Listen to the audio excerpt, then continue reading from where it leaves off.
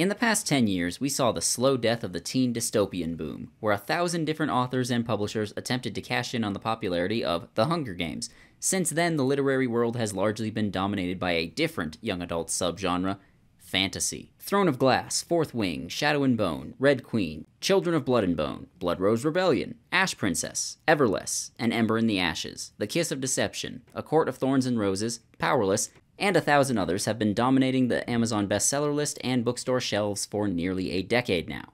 Sarah J. Maas is probably the biggest fantasy writer in the world right now, other than maybe Brandon Sanderson, and all she had to do was write smut with a few magic spells added in. The true sign of a genius is that all their discoveries seem obvious in retrospect. That said, this particular subgenre doesn't entirely come from one source. With Twilight clones, it was obvious that one book series got popular and then tons of authors tried to make something like that. Same with Hunger Games clones. With YA fantasy, there were multiple big series that got popular over a period of several years that jump-started this new subgenre, most notably Red Queen, Shadow and Bone, and Throne of Glass. Everything else has just been chasing the success of those three. And that brings me to all of you. You might want to carve yourself off a piece of that success, but you're not sure where to start. After all, these published, well-known authors spent years honing their craft. How could you possibly match them? With a handy-dandy numbered list. Just follow the steps here and you can become a successful author yourself. Your fans will all be very annoying, but their money spends as good as anyone else's. This video is here to teach you a couple of things. You know what else can teach you things? This video's sponsor, Brilliant. Brilliant is a platform where you can learn all kinds of stuff, with thousands of interactive lessons for learning math, data analysis, programming, AI, and more. Brilliant utilizes a first principles approach, which means you learn everything from the ground up. Every lesson is filled with hands-on, interactive problem solving that's proven to be 6 times more effective at learning than simply watching lecture videos. And all of their lessons are designed by a team of teachers and researchers from the best institutions on Earth like MIT, Google, Caltech, and more. Brilliant doesn't have you memorize facts or trivia, it helps you build your problem-solving and critical thinking skills. This makes you a better thinker while also making you more knowledgeable about the topics you study. Many lessons on Brilliant are only a few minutes long, meaning it's easy to start a good learning habit. Every day you can build real knowledge without moving your busy schedule around. It's much better than mindlessly scrolling social media. I personally like the data analysis courses, like Predicting with Probability. As a YouTuber, it's great that I have a bunch of analytics to look at, but without knowing how to read all the data, it's useless. And with Brilliant's help, you can learn exactly what works and what doesn't with regards to things like thumbnails and video titles. With the things learned here, I can help grow my channel faster than ever before. To try Brilliant totally free for 30 days, visit brilliant.org/JamesTullis or click the link in the video description below. You can also get 20% off an annual subscription if you decide you like it. Don't wait. Take the opportunity to improve yourself and your intelligence today. Number 1. The government must be evil. Extremely evil. You may think that the YA fantasy boom, and later porn disguised as YA fantasy boom, are separate from the earlier YA dystopia boom. You'd be wrong. It's a continuation of the same thing. It's still about teenagers overthrowing an evil government, only instead of overthrowing a futuristic totalitarian regime via the power of love triangles, they overthrow a monarchy via the power of swords and magic. And love triangles. And instead of regular people rising up to secure a future for themselves and their loved ones, it's about special people rising up to replace one king with another. Yes, while it can be tempting to overthrow an authoritarian regime and replace it with a liberal democracy, it's much more satisfying and romantic to replace an evil absolute ruler with a good absolute ruler. Thinking and participating in politics and being a responsible citizen is really hard. Why go through the trouble of trying to reform an awful system when you could just give up all your power and let someone else do it for you? Except you. You claimed that monarchies suck. Maybe you suck. Ever consider that? In order to make readers forget that any sort of dictatorship is generally unpleasant, except for the ones that share your fringe ideology, of course, you have to create a strong contrast between the new ruler and the old one. You may have thought that the Capitol from the Hunger Games was evil, what with their cutting out tongues of criminals, or starving the population, or forcing children to fight to the death on TV. President Snow's got nothing on the villains from YA fantasy, though. The evil king in Throne of Glass is literally possessed by a demon. Literally. Then, like every crappy JRPG in the 90s, he's killed off and the demon becomes the final antagonist. The Commandant in An Ember in the Ashes commits a literal genocide, and it's not off-screen so you can show it to kids like The Last Airbender, it's right in front of the audience. In Fourth Wing, the government conscripts the children of rebels to be dragon riders, then most of them are literally killed in training by other recruits. This is mostly stupid, but also very evil. In Blood Rose Rebellion, Austrian Emperor Ferdinand literally steals the ability of Romani people to speak to prevent them from using any magic. That's horrible. Luckily, Austrians have never done anything awful to Romani people in real life, and so on. The government, by which I mean the evil reigning monarch and no one else, can't simply be bad, they have to be the worst you can possibly imagine. That means it has to be worse than the last book your audience read, or they'll immediately forget about yours. The government must commit all sorts of atrocities ranging from sexual abuse, to wanton murder, to locking up all the super special magic users for no reason other than they exist. If you feel like being subversive and original, just have the people without powers be killed and oppressed. Don't forget to make all the people who actually carry out the orders of the evil government completely faceless goons who have no real reason to follow their orders. Remember, no seemingly regular person has ever been loyal to an autocrat for personal or ideological reasons. Every nasty government in history has been propped up by soulless automatons with no life and no relationships beyond their service to the state. Except for one hot guy around the protagonist's age who forms a leg of a love triangle with her. He was forced into this life. He's a good person, no matter what he's done in the past. No, he doesn't have a redemption arc. He's just a good person from the start. Pay no attention to the crimes against humanity he committed. If this sounds like it might become cartoonish and, ironically, make it have less impact, don't worry. Readers only want the aesthetic of redemption arcs, meaning you can't treat the hot bad boy like he ever does anything wrong. If you acknowledge his crimes, the audience might have to wait a while to like him, and waiting for things is unacceptable. The true horror of authoritarian regimes is not the exploitation they visit upon their populations, nor the torment they bring to those they view as expendable.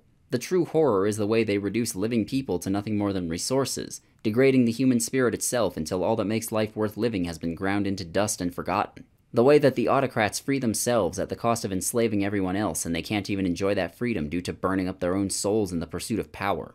The way that regular people are convinced to go along with horrifying crimes, exposing the fathomless potential for evil that lies within every human heart, is what I would say if I was a complete dumbass. Charlie Chaplin described dictators as machine men with machine minds and machine hearts. YA fantasy takes that a step further and makes them statues. No feelings at all beyond what they can evoke from others via their presence, merely an obstacle for the heroes to overcome. Number 2, the protagonist must be a spy.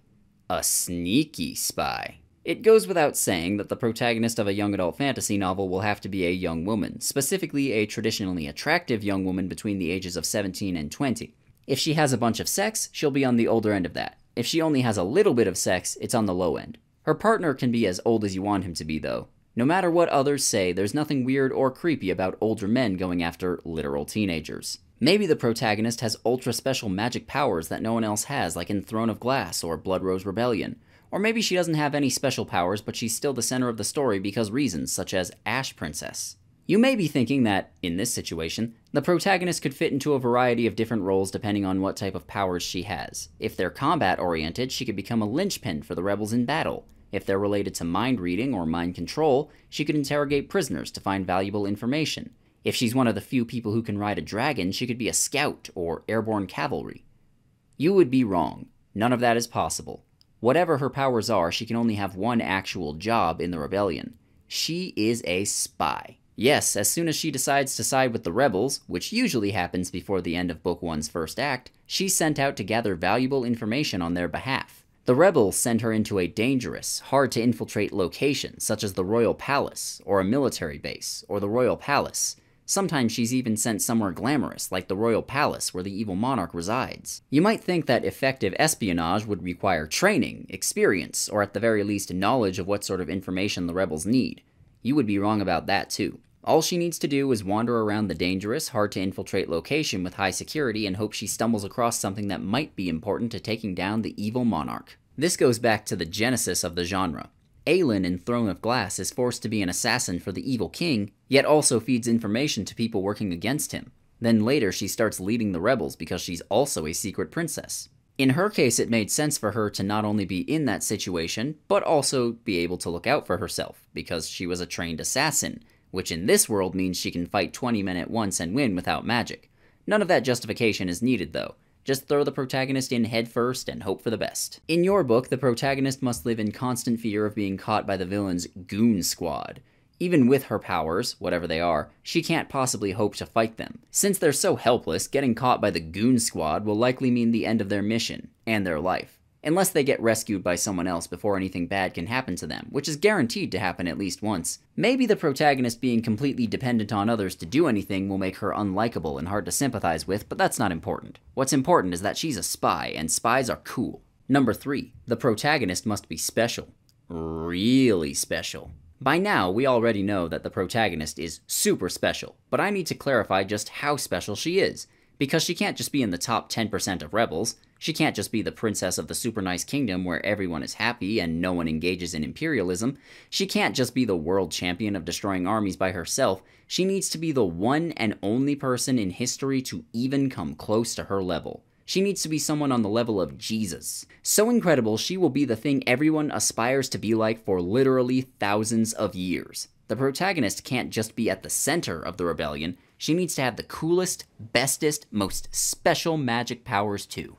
These specifics will depend on the setting, obviously. Maybe she can shoot out enough fire to evaporate an ocean. Maybe she can control people's minds. She just feels, like, really bad about it. Maybe she can open tears in reality, allowing barely contained eldritch horrors from beyond the stars to warp her world via their mere presence and scatter her enemies' minds across the endless void that exists within our own heads. That doesn't matter. What matters is that she's so far beyond everyone else that they can't even conceive of reaching her level. The villains don't want to be special like her, though. They want everyone else to be normal. So they focus instead on trying to drag her and all the other special people down to their level by blocking her powers or getting her out of the way of their plans to remake the world in their own image. Oh hi Ayn Rand, what are you doing here? She barely needs to practice or train her powers at all before mastering them too. She just needs to wish really hard and they'll work perfectly. Or at the very least, they'll work by the time the climax happens. If she doesn't have powers, she'll just be really pretty and then people will do what she wants because of it. Oh, sorry, I seem to have mixed up my notes. She'll be an inspiring leader. Someone so incredible that all of society is in awe of her magnificence and listens to whatever she has to say. She's so smart, she comes up with new ideas that no one has ever heard of, like saying racism and discrimination are bad. And she's also really pretty. Everyone who starts off working for the villains will eventually be convinced to fight on the good side. Not for freedom, or higher ideals, or their own economic well-being, or because the villains are destined to lose and they don't want to risk being purged by radical rebel factions, just because main character girl says so. Except for, of course, those who are ugly, irredeemable. The faceless Goon Squad, the evil monarch, and any girls who oppose the protagonist will all be dead by the end of the story. Remember when I said her main job was to be a spy, though? That still applies. Yes, in spite of her awesome powers, the protagonist can't actually do any of the fighting or planning or anything else. Other people do the important stuff so she can focus on chasing hot boys and killing the villain in the last 10 pages. She just needs to sit back and let everyone else handle the dirty work. If she had to do something, that would make her less special. A true leader is someone who just sits back and basks in the glory of being a leader. Number 4. Include fairies. Sexy fairies. For many years, the go-to example of sexy mythical creatures in fiction was vampires. Why? Because a cold, heartless parasite is the most attractive sight known to man. That's why Kevin Spacey is widely regarded as the sexiest man alive. Nowadays, the go-to example of sexy mythical creatures in fiction is fairies. Why? Because Sarah J. Maas made a bunch of money by making her protagonists canoodle with fairies, and there's no need to put more thought into it. At some point, the protagonist, and possibly her other traditionally attractive female friends, must come across fairies. Not small, winged people, human-sized men and women who are impossibly gorgeous. Yes, fairies are basically just humans, but better in every way. Stronger, faster, immortal, and with insane magical powers allowing them to hypnotize people and turn into animals. Their magic is better than everyone else's, except the protagonist, of course. Why haven't they conquered the world if they're so much more powerful than everyone else? Don't worry about it. Nobody reads fantasy for the world building. All this power makes them irresistible for young women who somehow got access to contraceptives in a setting with medieval technology. Therefore, the protagonist must have consensual, but also very aggressive, sex with fairy men. Don't worry about the fact that this is aimed at teenagers. If they can't vicariously live through someone having kinky love triangles, then their lives aren't worth living. Sorry, did I say love triangles? I meant love 4-dimensional hypercubes. Just 2 hot dudes isn't enough for our super special heroine. Every attractive man, whether he's age-appropriate for the protagonist or not, is a potential love interest and must be acknowledged as such. as long as he's hot, but luckily every character in YA fantasy is hot. No uglies exist here, and if they do, they're always villains. Pretty people have never done anything bad. I know what some of you are thinking. Weren't the original myths of fairies focused on how they were tricksters that kidnapped children and hypnotized people? Weren't fairies beyond our comprehension? Weren't they a terrifying combination of childlike whimsy and inhuman cruelty? Doesn't making fairies humanoid and have a bunch of powers that make them better than humans in every way with no drawbacks make them basically the same as the sexy vampires that dominated this section of pop culture for years? Wouldn't leaning into the mysterious and metaphysical aspect of fairies make them more alluring, increasing their sex appeal further? Shut up. Number 5. The title must be stupid. Very stupid. There's a specific cadence that all modern YA fantasy novels follow with their titles. A blank of blank and blank. Things like A Court of Thorns and Roses or A Bowl of Mac and Cheese are good examples of this pattern. People say you can't judge a book by its cover, and those people are wrong. The title and cover art are what get the audience's attention. The plot and setting are unimportant. You want to give your book a title that makes sure the audience understands that it's a slow burn, enemies to lovers, chosen one bad boy love interest love triangle romance with a fantasy backdrop.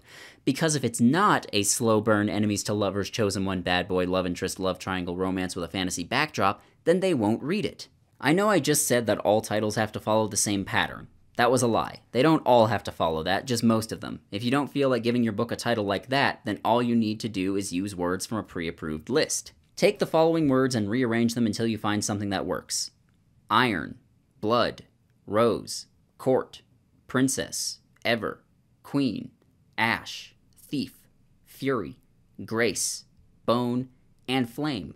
These are the only words that are allowed. If you try to use any others, I will find you. Fantasy isn't about imagination, it's about following strict confines set out by others in a desperate attempt to grab some of those sweet social media clout dollars. And the best way to stand out in a crowded market is to do exactly what everyone else is doing. Number 6. The series must be long. Too long. Back in my day, everything was a trilogy. Sometimes that was the appropriate length, sometimes it wasn't, but 3 books per series was the rule in the literary world with few exceptions. Then someone decided that editing was for pussies. Why try to keep the story tight and exciting when you could add in 100 short scenes where characters have pointless arguments, angst about their special powers, and gawk at hot people? Subplots can be a great way to flesh out a setting, develop characters, hammer home a central theme, or just allow the audience to immerse themselves in the story further. None of that matters here, though. The best subplots in YA fantasy are the ones that are put in for the sake of having a subplot. Things like the protagonist going to a ball and wearing a pretty dress, or tracking down someone that can help them only to come up empty-handed. Complete wastes of time are the best way to endear yourself to the audience. Don't forget to give every character a romantic character arc. The audience wouldn't be able to sleep at night if they didn't know whether or not the heroine's third cousin's former roommate's neighbor found love. And don't just give them a few lines or a chapter. You need to bring the whole plot to a halt so we can watch them argue with their sexy fairy love interest for 300 pages before getting married or otherwise forever bonded. Throw in more love interests, more MacGuffins for the heroine to search for, add new villains for her to be afraid of and then effortlessly brush aside. Literally anything is acceptable as long as it adds to the word count. More stuff happening means that the audience will spend more time consuming your work, which means it's better. Quality is a fake word for lazy people that don't want to create an endless content machine. Hi Dragon Ball franchise, what are you doing here? The first book in the series should be a reasonable length to draw them in. Then the second one is a bit chunkier, but nothing crazy. Then BAM! 3 and onward are doorstops. 600 pages, single-spaced, 3-point font, Comic Sans. On top of making books longer, publishers realized that if they stretched the story for more books, then audiences would have to buy more of them. And considering how many readers seem more interested in looking like a reader than actually consuming books they enjoy or find interesting, there's a big audience for this sort of thing. Trilogies are arguably the simplest way to structure a series. It's just the beginning, middle, and end of a story separated into 3 books. Longer series are a bit more difficult to structure properly. The whole series needs to have an arc of progression, with a beginning, challenges for the heroes along the way, and a climax. At the same time, each individual entry needs to have its own arc of progress so it doesn't feel like a waste of time. That said, who needs simplicity when you can have mind-numbing repetition? Take that same trilogy's worth of story, add in a bunch more love scenes, then stretch it to the breaking point. Before you know it, you'll have 6 or 7 books. They'll just be 6 or 7 books that slowly go off track until the audience forgets what the story is supposed to be about. It'll be an endless cacophony of stuff happening while the protagonist looks awesome, which sounds stupid, but it is very profitable. And I believe that, more than anything, is why we haven't seen these break into mainstream consciousness the way things like Twilight and The Hunger Games did. They're all aimed at more or less the same audience, yet those got big screen adaptations that were seen by millions of people. If you reference either of them, everyone knows what you're talking about, even a decade after their peak. The average person who doesn't read still knows about Twilight. They don't know about Throne of Glass, or Red Queen, or Lightlark. While Throne of Glass and A Court of Thorns and Roses did immensely well in terms of sales, they haven't gotten an adaptation yet, which is usually what truly catapults something into being a mainstream phenomenon instead of popular within a niche. It's easy to adapt Twilight, not because it's good, but because it's coherent. It's a very simple story about a teenage girl who falls in love with a sparkly pedophile. Easy to follow, easy to compress into 2 hours, and easy for someone to check out without much commitment. Watching a movie is usually quicker than reading a book, after all. Throne of Glass, on the other hand, goes through an entire genre shift, from sophomoric fantasy to porn, and the structure of its plot is essentially non-existent. A faithful adaptation of the early books would be Aelin fighting a magical evil king, easy to put on screen as long as you had a proper budget. A faithful adaptation of the later books would be 3.5 hours of Aelin smashing her fairy boyfriend and sometimes remembering that there's a demon army she needs to do something about. Now, let's cut away to a side character carrying a MacGuffin while smashing her own fairy boyfriend. Things just sort of happen across the books with little rhyme or reason. There isn't much more to say than that. Modern young adult fantasy, or new adult fantasy, they're the same thing, has dropped even the pretense of being anything other than meaningless wish fulfillment. There's no effort put into plot, world building, character, or anything else because that's all secondary, if not tertiary. It's purely there for a small slice of the population to insert themselves into. And at this stage, there have been so many people trying to squeeze life out of the same rigid tropes that the only things left for any of them to do is to either embrace that there's no creativity or try to subvert the basic ideas in some way. It's like isekai anime, but for girls. These aren't stories, they're just noise. Artistically bankrupt? More than I ever thought possible. It certainly doesn't lead to real bankruptcy, though. Join me next time, where we can cast aside popular fantasy romance and learn how to make popular, regular romance. Spoiler alert, just throw in a controlling man or two, then add incest. Thanks again to Brilliant for sponsoring this video. Hello friends, it's time for yet another outro. All these names? Yeah, these are my patrons. Thanks to them, you can get access to early videos or exclusive content and other stuff if you feel like donating to me over on Patreon, so go ahead and do that. Special big thanks to Arthur D. Gonzalez Martin, Brother Santodes, Carolina Clay, Ich bin langweilig, Kiana Arms, Lexi Delorme, Liza Rudakova, Lord Tiebreaker, Michael and Katie Hake, Proscriptions of Zhuo Zhang, Rovi, Psych XS, Tesla Shark, Toa Michael, Vevictus, Wesley, and Zenitech89. All of them, they're all great. Without them, I couldn't do this. Consider donating, becoming one of them. If you don't feel like doing that, then like the video, comment on it, subscribe. Maybe check out some of my merch in the store down below. I don't have a lot of variety at the moment, but I'm working on getting some more stuff. That's all. Have a lovely day. Goodbye.